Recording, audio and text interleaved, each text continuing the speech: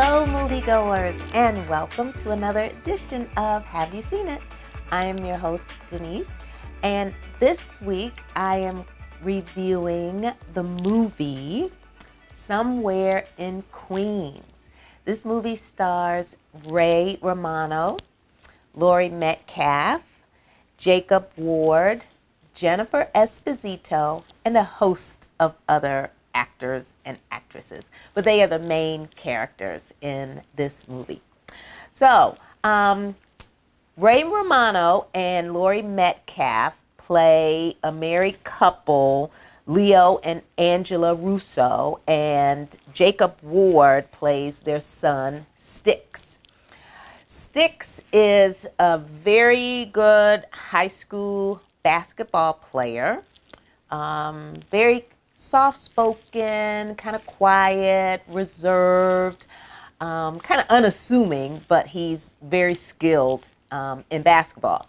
So Ray Romano's character, Leo, his family owns a construction company. So you've got the extended Italian family. You've got, the dad who owns the company. You've got the brothers, sisters, mother. So you've got this entire New York City Italian family thing working.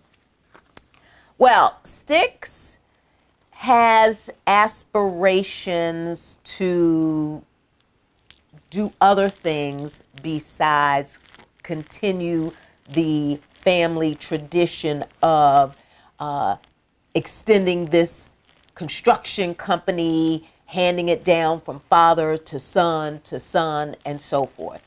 Now, Ray Romano's character, Leo, really wants Styx to go to college. He has an opportunity for a scholarship, a tryout to go to college.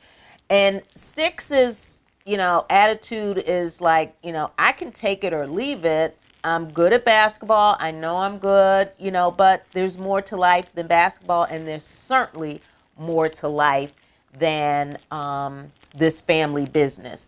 So as the movie progresses, you see Leo struggling with a girlfriend that turns out to be his very first love. And he's, head over heels, cuckoo for Cocoa Puffs for this girl in a sweet kind of way. But that relationship doesn't quite work out the way that he had hoped. And so he takes it in and really, really has trouble, dealing with that.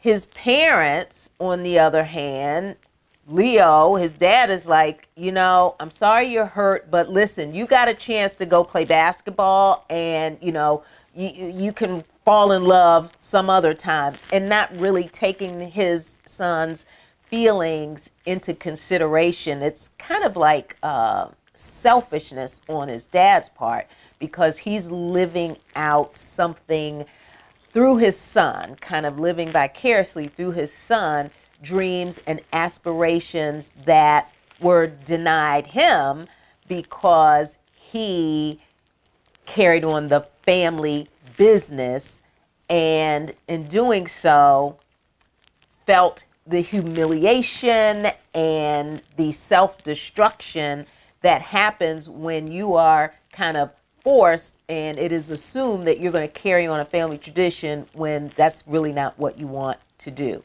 And then you have the relationship between Leo and Angela, and she's got her ideas of what her son should and shouldn't do after high school. And you've got the family's input as to what Styx should and should not do after high school. So you've got all of these people with all of their thoughts, with all of their feelings, with all of their opinions, their obnoxious behavior at times, their overbearing behavior all of the time, just flooding these families, this simple family of a mother, father, and a son, and then the extended family, and you see how they butt heads with one another based on everybody's own personal baggage that they are still carrying. So this is one of those heartwarming movies. There's some funny parts in this movie. I really like Ray Romano, just as a sidebar.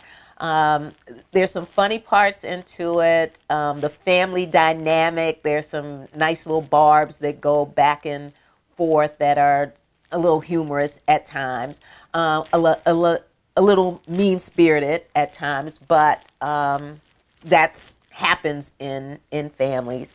And you see Sticks grow into his own personality. You know, he has thoughts and dreams that are so different than what his father wants for him and what the family thinks is best for him. So I'm going to leave that there so you can kind of see how Leo kind of, how not Leo, but how Sticks comes into his own, on his own terms. So that is my review, Somewhere in Queens. Pretty good movie.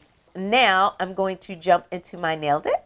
My Nailed It this week is Arnold Schwarzenegger in The Terminator, the very first one.